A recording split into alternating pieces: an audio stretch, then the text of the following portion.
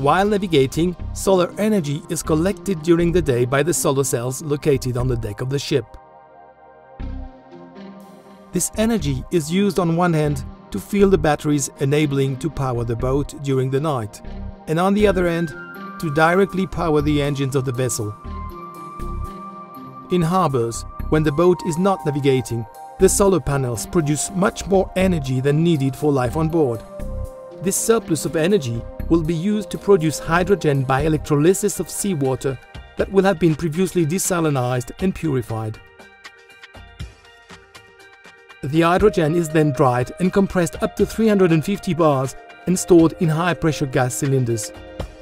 When needed, the hydrogen is converted into electricity through the fuel cell system that will supply the engines or fuel the batteries.